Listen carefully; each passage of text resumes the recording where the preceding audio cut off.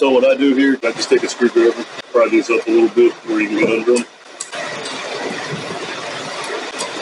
Once you get all those up, your stuff will come up over those tabs. It pops off like that. So just like the 120, you got your bag with your instructions and warranty information, all that good stuff. So we have a bag with some cables for your charger and your main positive cables if you decide to. This is the battery state of charge meter and LCD display. I have a new mount on these now. You see it looks a lot different than the one that was in the 120 video. I made a much nicer mount, so you can just screw this thing straight down. That's a pretty nice little setup there now. I like that. So this box, we got safety glasses. This is your DC converter, the 48 volt to 12 volt DC converter for all your accessories. You got your battery strap, pull those old lead acid batteries out, some zip ties, and then all your mounting hardware. The drill bit to drill the right holes for your bolts. And we got some gloves. Charger, we'll open that up and show you what it looks like. So this is the Rhino charger, 25 amp. Fast charger, high charging rate, mount this guy on board. It's got little feet here. You just screw it straight down. This is the other cord here. You just plug these guys in like that, and then your ring terminals go straight to the battery for your charger. That's the mounting on board. This here, you got the mounting brackets for the battery. So this has got the little slot. You guys can see it. Got a little slot here that helps you get up over the battery tray on like the TXT. Little handles here. Pull those guys up. That is the Rhino 105. How about? So these are positive and negative terminals. We got little covers on them. These little white pieces on there also are safety cover. Got your power button there. Turn it around. Your display screws in here. And then this is just a vent, just like the 120. On the TXT, these little brackets here for the battery hold downs. Those have to be cut off flush with the battery tray here. So that's what they're.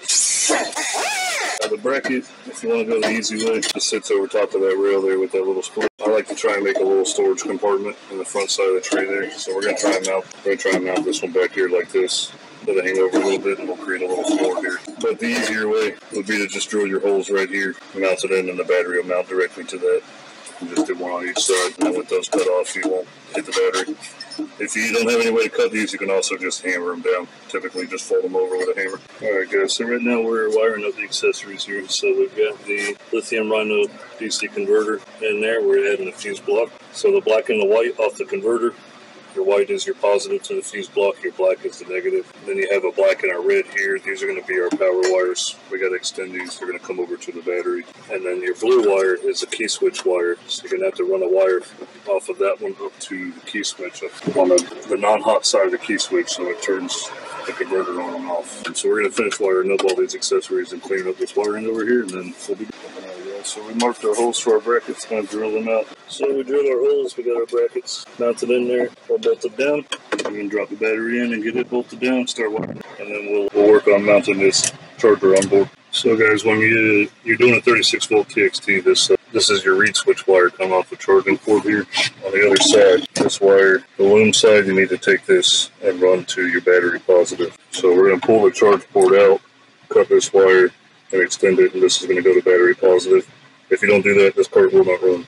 Alright guys, so there we are. The 105 is in the TXT. We got the brackets all mounted. We just got to wire it up now. So Lithium Rhino does provide some heavy duty cables for your main positive and your main negative to go to your solenoid. We're not going to use these on this cart because this cart's already been upgraded. It's got 2 gauge all throughout. So we're going to keep the wiring that they have in there. And we'll get this thing wired up. We'll show you what it looks like when it's wired up and take it for a ride. So we got the battery in, we'll wire it up here, and now we're going to get this charger installed. So on this guy, we have the 2 wires coming off of the battery here. They go to this plug. This plug just plugs into here. And on the AC side, what we like to do is install the charger on board so you can just plug in an extension cord. So Eric over here has an adapter plate that we made. I got to trim out behind it a little bit. That's going to go in right there with an AC port.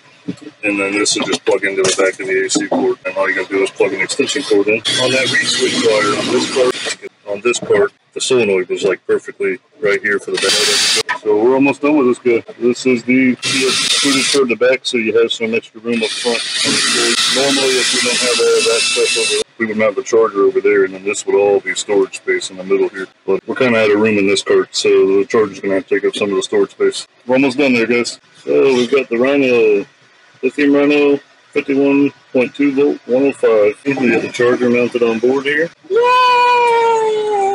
That's your state of charge. We got the converter and the fuse block. The converter is ran off the key switch, so when you turn the key switch off, your radio that's up here and everything shuts off. You got everything wired up, it's running, looking good. Rhino, baby!